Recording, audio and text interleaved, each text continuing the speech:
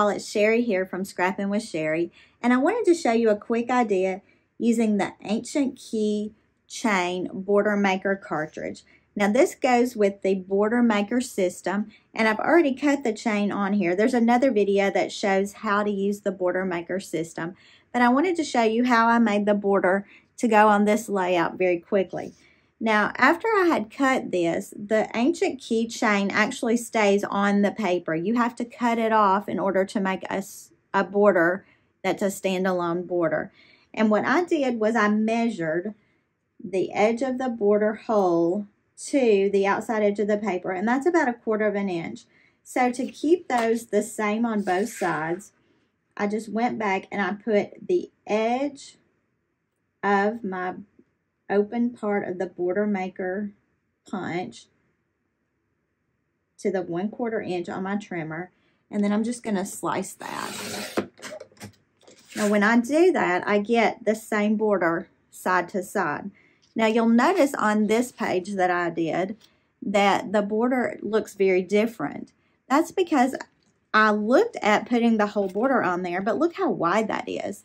And I decided that was just really too wide for what I had in mind. So I went back and I put the Border Maker on the 12-inch trimmer.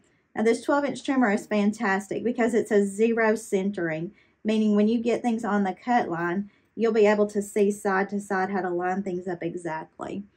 And in doing that, I lined those up. I'm also looking at where my little cutting line is on here because I want to make sure that I get it pretty much centered to trim that down. And when I think I have it centered, I can always go back and use my sight guides and run them down through there just to make sure that the black line is showing that I'm not going to cut off anything I want. And then I'm ready to chop that cartridge.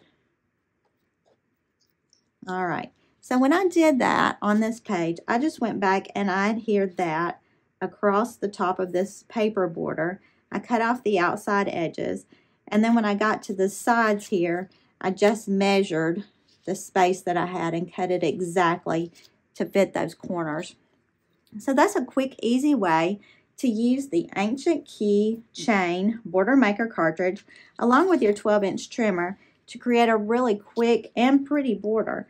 Now this is a little fussy. There's a lot of little pieces to it. So your repositionable adhesive is the best way to go on that. It has the green housing for the repositionable adhesive, but there is another video that shows the difference in the regular and repositionable adhesives.